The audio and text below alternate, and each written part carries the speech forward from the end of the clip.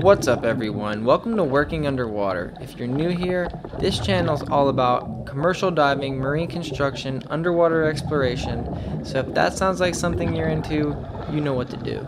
Let's get into it. Topside just lowered the burning gear down, and I'm getting the ground clamp on a piece of rebar that I'm about to cut off. Now since we're underwater, we're using direct current electrode negative, so the ground clamp is actually positive in this scenario. And I actually have a full video coming up all about why we use direct current electrode negative. It's for safety, efficiency, a lot of things, but we'll talk all about that in a future video coming soon. So I'm getting my gloves on here. You have to wear rubber gloves when you're burning underwater because it's obviously going to reduce the risk of shock, ventricular fibrillation, electrocution, a lot of stuff that you don't want. These fish with the zebra stripes are called sheep's head, and they have these human-like teeth that they use to bite into oysters and different shells to get the meat out. So once I start working on the pile and stepping on it and breaking into it to get down to metal so I can burn, oyster meat gets in the water and you basically get swarmed by these guys. I have had them bite my fingers before, but they're usually not an issue.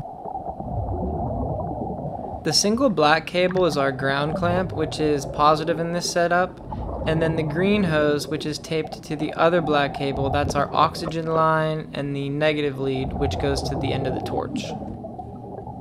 Everything appears to be in order. I'm going to do a quick bubble test on the torch by pulling the trigger and making sure bubbles only come out the end of the rod and not where the rod meets the torch. And we're ready to start burning.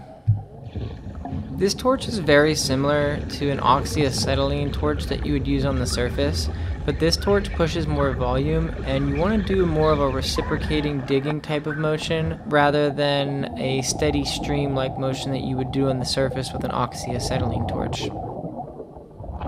Both underwater exothermic cutting and surface oxyacetylene cutting use the same core principle of controlled oxidation, but they achieve it in different ways. The underwater torch uses a tubular rod with magnesium inside that's hooked up to oxygen and electricity, and the rod is consumed as you cut. And the oxyacetylene torch achieves the same controlled oxidation, but with no consumable magnesium rod, just to control the flow of ignited gases. Alright, we got our next piece cleaned up and our positive clamp secured, but if you look at the end of the rod, you can see some of that green insulation on the outside melted over the tip, and we have to peel that back and scrape it off to make good contact to spark our next burn. When I spark this next cut, take a look at the base of the rod where it meets the torch. You can see we have an oxygen leak here. Now this is particularly dangerous because you could potentially have a fire that chases up the line to topside. The torch could blow up in your hand. It's very rare because you have fail-safes in place like a flash arrestor that's going to extinguish any kind of fire chasing up the line. But with that kind of leak, we definitely need to change the O-ring or get that rod seated in there a little tighter next time. It's definitely not always easy to spot problems like that oxygen leak that we just saw. Keep in mind, what you're viewing now is about 2 to 3 times better than what the diver actually sees looking through the helmet. The diver is looking through a small faceplate that's likely scratched up, fogged up, and there's zero peripheral vision. Another variable to keep in mind that adds just a little more complexity to this dive is that this pile is protruding about 10 feet from the seafloor, so I'm not just standing next to it working, I'm actually hanging off the side of the pile with one hand.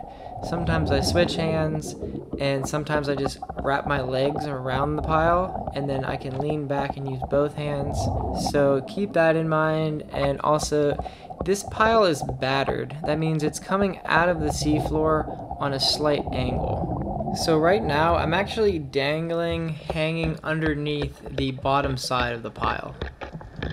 I'm just about done cleaning up that next piece of rebar that we're going to be burning. I'm going to move myself and my leads and the umbilical to the back side of the pile and come at it from the other side. That way my umbilical and the leads aren't going to be draped underneath where I'm working and where all the molten metal is going to be dripping. If you've noticed this blue air hose that seems to just be dangling there with no fitting, that's actually exactly where it needs to be. That's what's called the diver's pneumo, short for pneumofathometer, and that's basically a super accurate way of topside gauging our depth, and it's also a secondary or alternate air source. Because in an emergency situation, maybe the regulator freezes up on main air, something like that, you can actually stick that air hose up into your helmet. It's a backup air source. Now that I'm repositioned, my umbilical and the burning leads are now draped away from me, so no molten metal is gonna be dripping on them. They're not gonna be getting in my way, and I can just more freely do what I need to do. Just about ready to start burning again. I gotta peel back the tip of the torch again to get good contact. I'm also gonna push that rod in there a little bit better so we don't get that oxygen leak this time.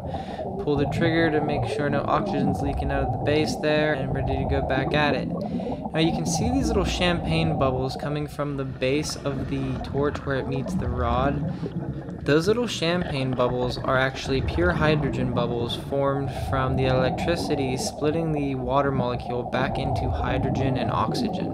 So when you see those little champagne bubbles, that's nothing to worry about. That actually means that your gear is wired correctly.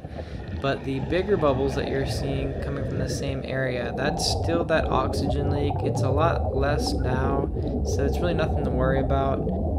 So this is actually some super durable number 18 rebar that they allegedly can't even make anymore. If you ever do see a pile underwater that has rebar sticking out like this, just know that it is very old because they no longer use rebar in piles. They actually use pre-tensioned cables so that the concrete is constantly under load. But these piles here are ancient. They're, from World War II. If you want to know more about this job, I've already published a full episode about it from beginning to end, the whole process of extracting piles out here at the site of the new Coast Guard pier construction.